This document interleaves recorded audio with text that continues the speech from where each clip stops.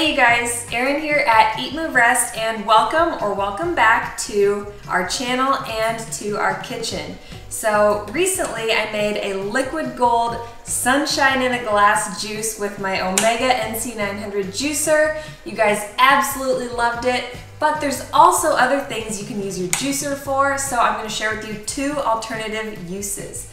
If you guys are into these raw, vegan, nutritious, and delicious plant-powered videos, you know the drill. Give this video a thumbs up, and if you haven't already, hit that subscribe button, click that bell to turn on notifications, and join us here at the EatMoveRest fam. As always, leave me some of that love in the comments below. Let me know what you think of this recipe, and let's get going. So juicing is very simple, very minimalistic. There are a few ingredients and they're all raw and living foods, but there are other raw and living recipes that you can use your juicer for. So number one would be a nut butter. Number two would be a sorbet. We're gonna mash it up and we're gonna make this kid-friendly, delicious and nutritious PB&J sorbet. So you're probably thinking PB is peanut butter. So you could use peanuts, but we are going to be using our almonds.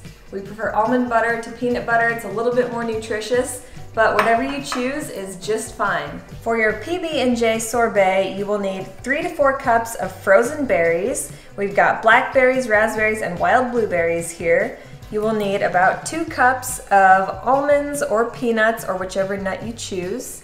And you will also need some pitted dates, and optionally you can also include some dried mulberries. So for our nut butter, we're actually going to be juicing the pitted dates with our almonds, and we're gonna throw in some mulberries as well. This should help everything stick together. In order to help our dates and dried mulberries process more efficiently, I'm just adding a little bit of water to help them soak and soften up. You can also do just the nuts by themselves in the juicer. You might have to run them through a couple of times to get them to the creamy consistency that you would like. We're gonna make this pretty lean and clean because that's how we like to do things.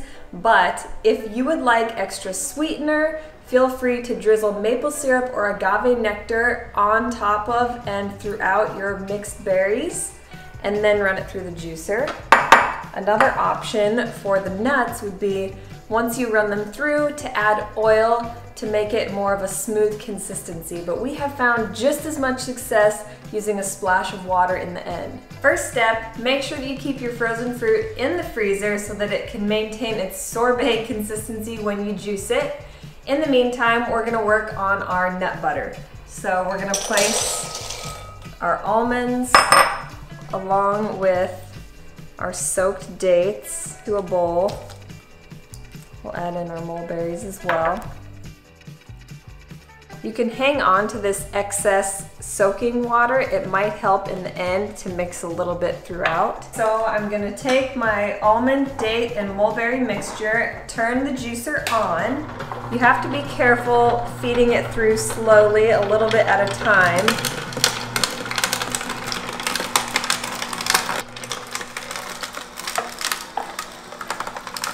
So you can see how gooey and delicious this is. So now that we have our chewy, gooey nut butter finished up, just go ahead and place it back into a bowl or a jar. You can kind of mash it together. Next step, we're going to make our fruit sorbet. So I'm just gonna take, and same thing with the frozen fruit as the nuts, just add a little bit at a time, slowly. Look at that.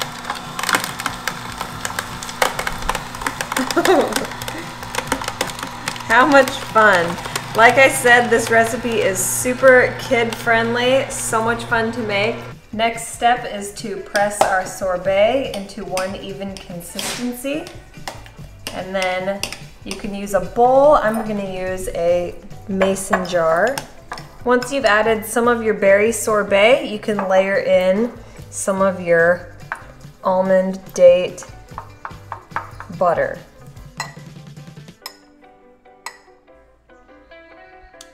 So now I've decided I'm going to add some fresh berries into the mix. Next, we're gonna do another layer of our sorbet goodness. Technically, you could call this a sorbet parfait.